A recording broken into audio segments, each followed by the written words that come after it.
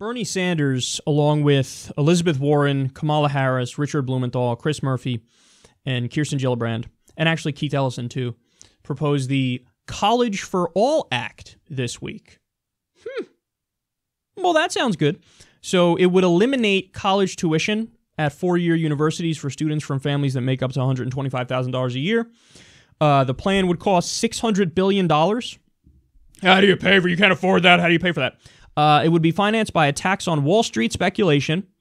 The government would pay 67% of tuition subsidies. State governments would be required to pay the other third. And students would be able to refinance existing loans at lower rates. Now, here's the most important part of the story. When Bernie introduced similar legislation in 2015, he had, I'm not kidding, 0 co-sponsors. 0 co-sponsors. Right now, like I said, Elizabeth Warren, Kamala Harris, Richard Blumenthal, Chris Murphy, Kirsten Gillibrand, Keith Ellison. And I might even be missing others. Maybe it's gone up since I've seen this, or maybe this article didn't put all of them in there. So let's be clear about why some of them are doing it. Now, some of them are progressive enough. They're not full-on progressive, but they're progressive enough, and they're actually genuine and will respond to the will of the people. I put Elizabeth Warren in that category. I know a lot of us, including me, man. I'm mad at what happened during the primary and everything. But I do think if it actually came down to a vote on this, of course Elizabeth Warren would vote for the College for All Act, and she's on the right side of it. Some of these people, I think, are being opportunists, and they're corporate Democrats, and they figure, hey, there's no harm in this because it's not going to pass anyway right now because we don't have the numbers, so let me be on the side of it. The people I put in that category are Richard Blumenthal, probably Kirsten Gillibrand, and definitely Kamala Harris. Kamala Harris could have prosecuted Steve Mnuchin when he was foreclosing on senior citizens and his bank was committing countless crimes, One West Bank, but she didn't do it. No explanation why, by the way. So some of these people that are sponsoring it are corporate Democrats who are opportunists who are saying, hey, this isn't going to pass anyway. And maybe they have higher ambitions in terms of where they want to go next. Like Kirsten Gillibrand might want to run for president, so she wants to say, hey, look at my super progressive record. Isn't that wonderful? So I come into this with no illusions. I understand that some of them don't have the purest intentions. However, we also can't have it both ways. We can understand that it's a cynical ploy on their part.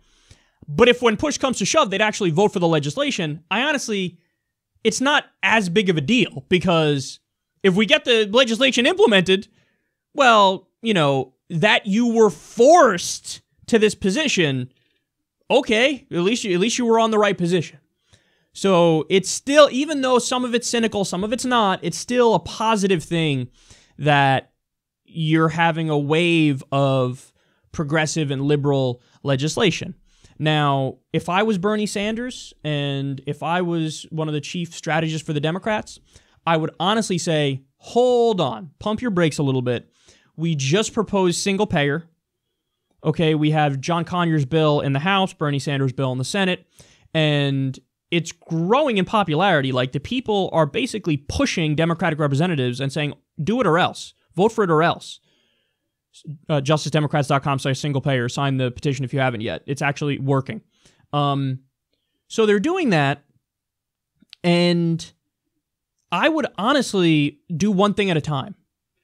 So when you give people, okay, let's do single payer, and then like a week later when single payer hasn't been pushed sufficiently enough yet, we go, okay, now free college. It's like, well, but hold on, we have a bandwidth issue. Like, there's only a certain number of progressives who can call their congressman on any given day and can push for a piece of legislation and say, hey, do this or else.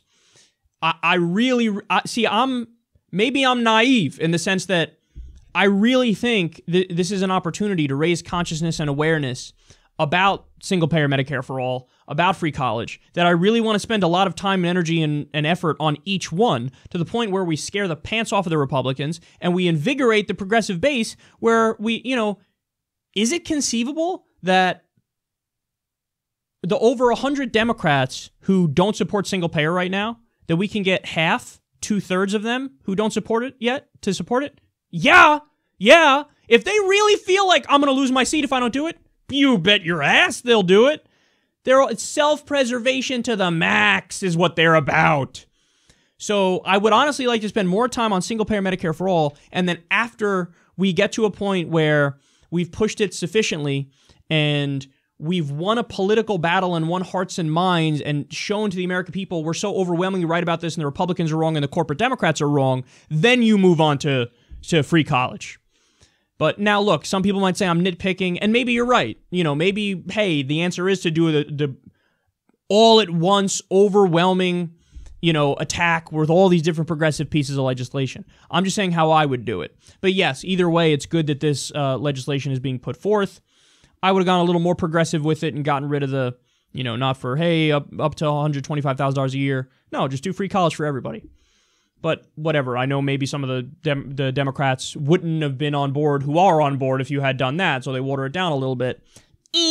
Only water it down, like this is the maximum amount you can water it down where I'd still say, okay, you water it down a little more than this and I'm out, and I go, this is too, no. It should just be for everybody, and enough with these weaselly provisions that kind of try to wiggle out of that.